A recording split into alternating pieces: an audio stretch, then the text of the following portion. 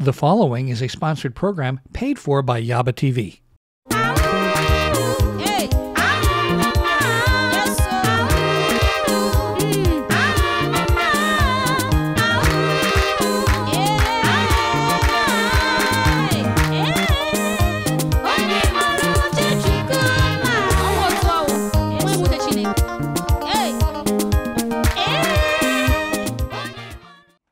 Welcome to our beautiful show, the Yaba TV show. I am your host, Yesia. So today our topic is forgiveness. It takes a lot to forgive. For some people, I know I used to be like that, but today I'm a different person. But my guest on today's show, Wale Jimoh, he has a special message about forgiveness to you, especially African Americans. So we have a lot to share with you today. Tell everybody you know about our beautiful show. We'll be back after these messages.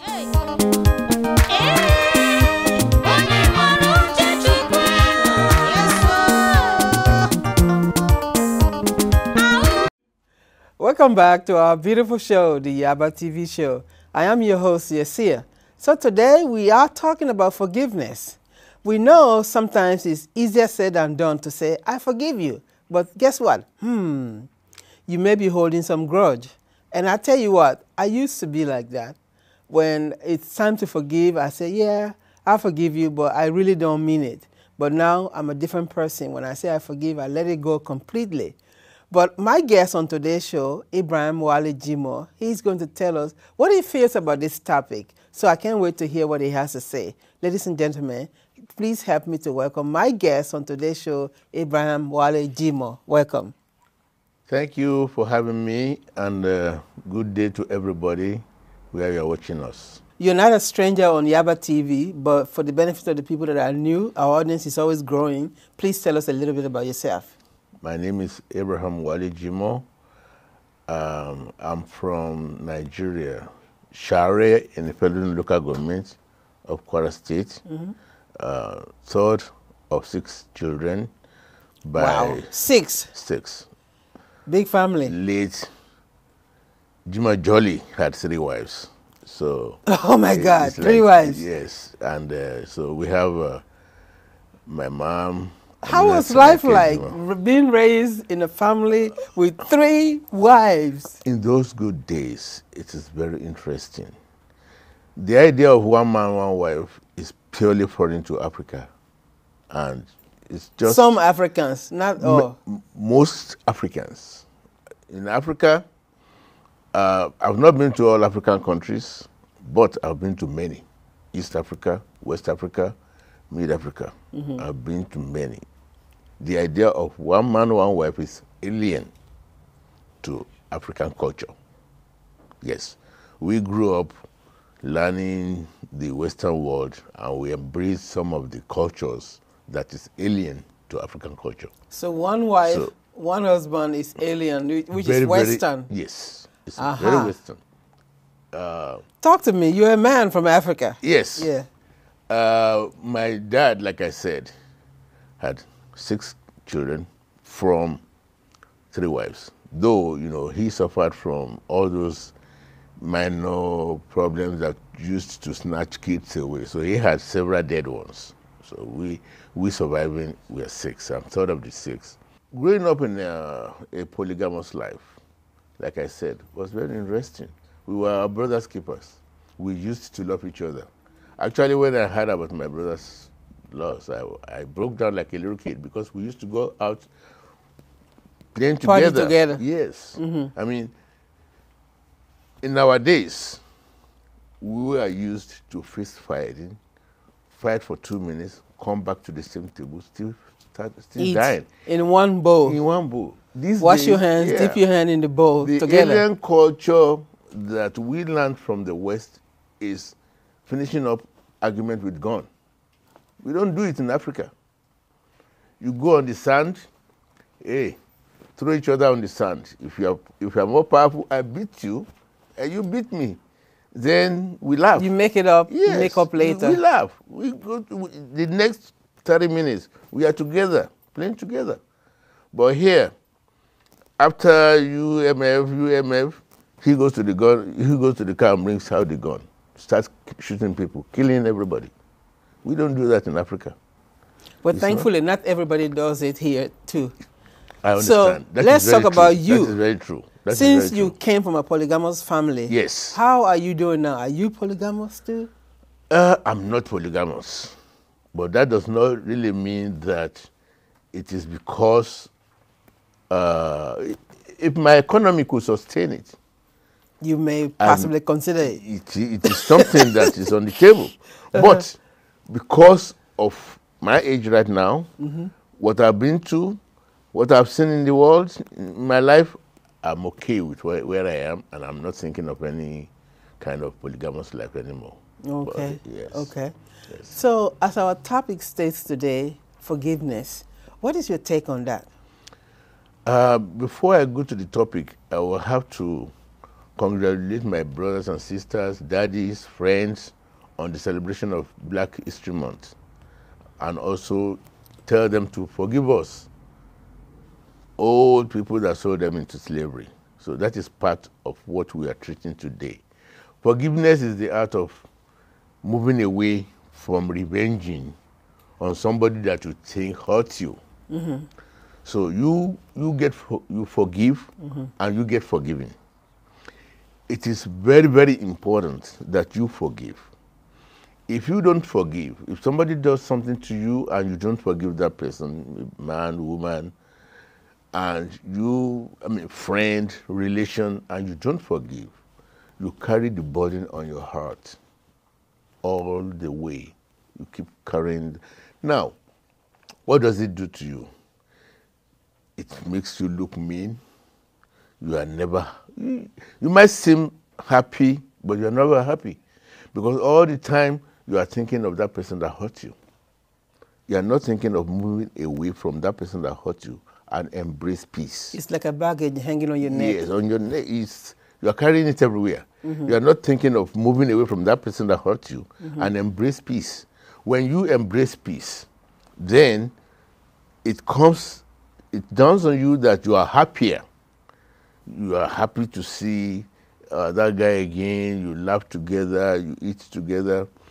Sometimes when people hurt you, you think it's never possible to forgive. But no. I like your approach on behalf of Africans. Yes. You are apologizing to African Americans for what happened, the slavery transaction and all of that stuff. We have a lot more to share with our audience, but we need to take a quick break to acknowledge the people that put a smile on our faces, that bring this show and make it possible. And then when we come back, we'll continue our dialogue with Wale. So don't touch your dial. We'll be back after these messages.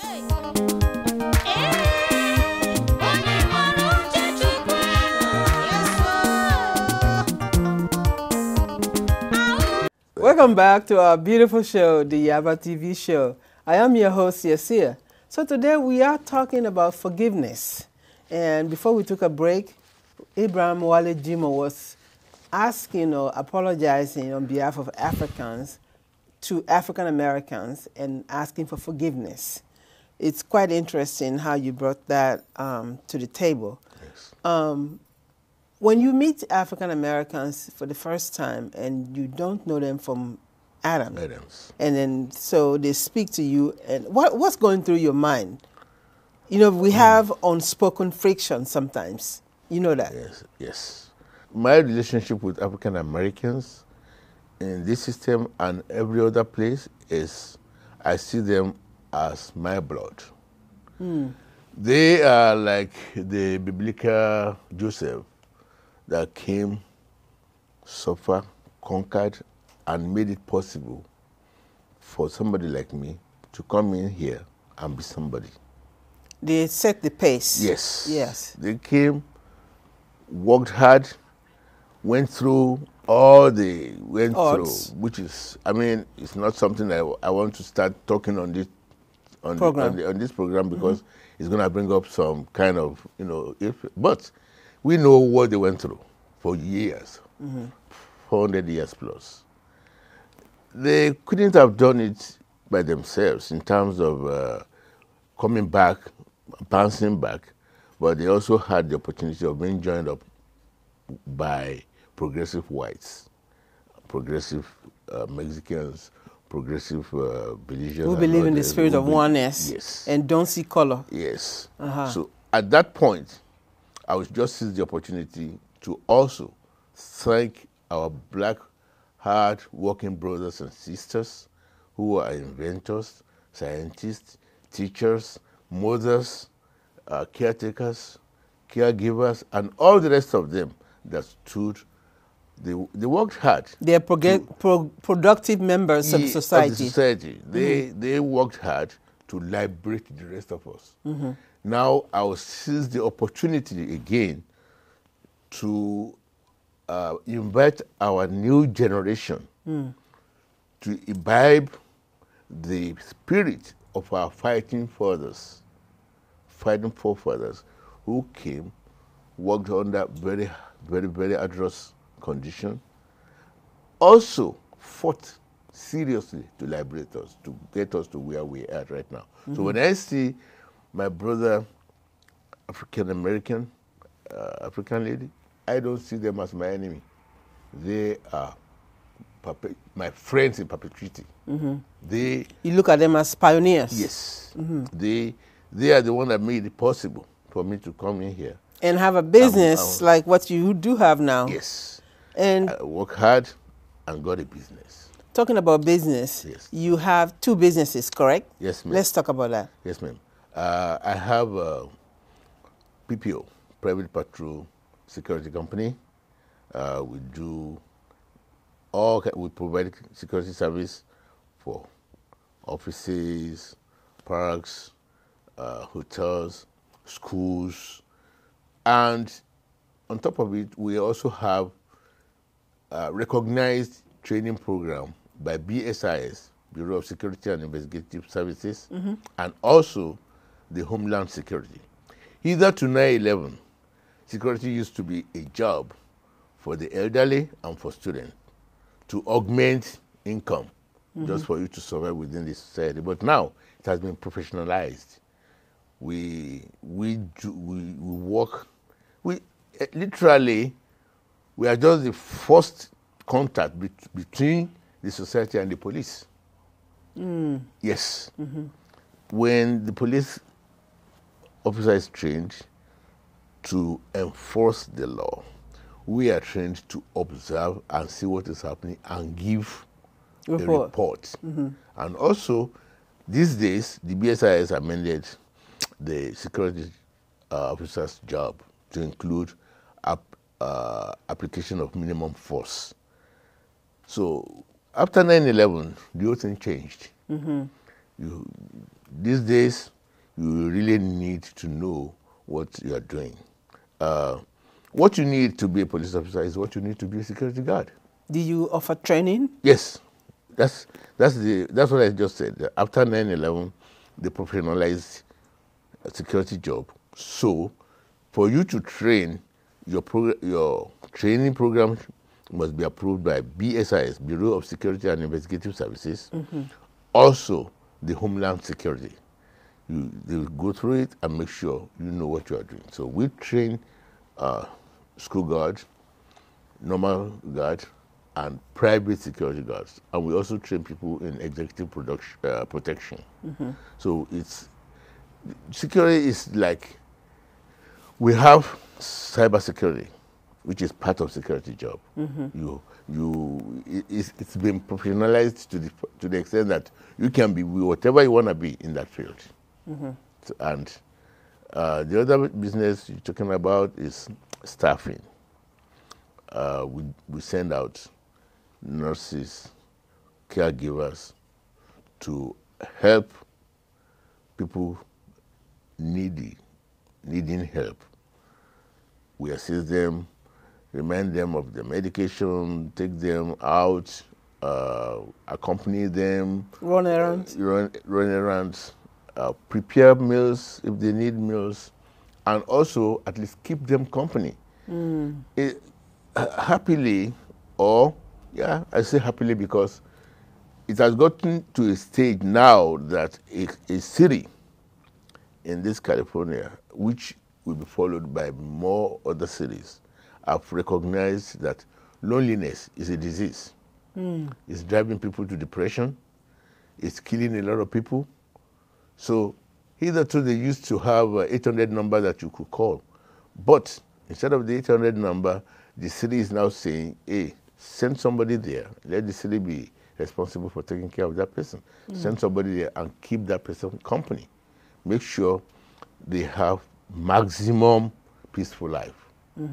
So that's wonderful. We do that too. Yes, thank you. So for the sake of time, there are people that are watching today that want to connect with you. How can they reach you? Looking at this camera. Our supervisors, our manager, when you call her, Gloria Ugu, you call her 24 hours. She picks up her phone. If she doesn't pick up her phone, she checks the phone, she'll call you back. You call me. And what's the contact number? Office number is 323-755-5636. And the cell phone is 562-513-8093. That's my cell phone. Her work phone is 310-871-0396. And she picks up the phone all the time. Thank you so much for your time on our show. We staffing, could sit here and talk a lot more because there's a lot more embedded in you, I can tell. But we are totally out of time.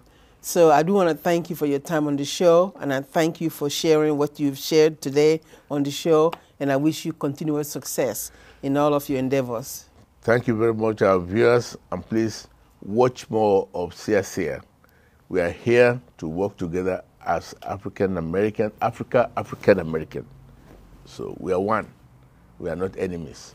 Thank you very much. Thank you. You're welcome. We do need to take another quick break to acknowledge our sponsors. And then after that, we are taking you to Music Video Land. That's the place some of you take the time to write to me.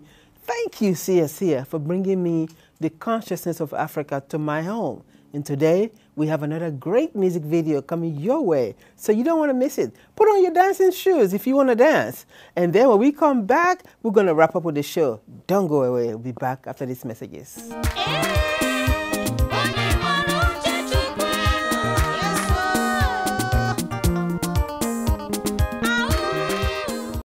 Thank you so much for taking the time to watch our television broadcast today. We are on every Sunday at 4 p.m. right here on KCAL Los Angeles. If you are a regular viewer, you know we bring you something that you can use, information that you can use. That's what Yaba TV does, bridging the cultural divide based on first-hand knowledge between Africans, African Americans, and our beautiful community at large.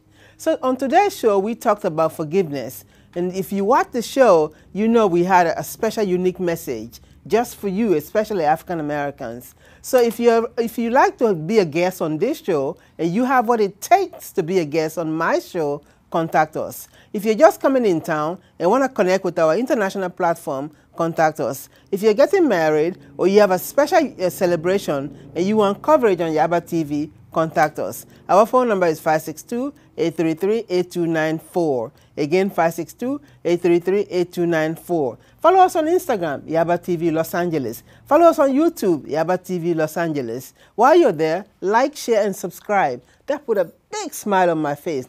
Ta-da! Till then, we'll see you next week at the same time on the Yaba TV show, your contemporary bridge to the motherland, Africa.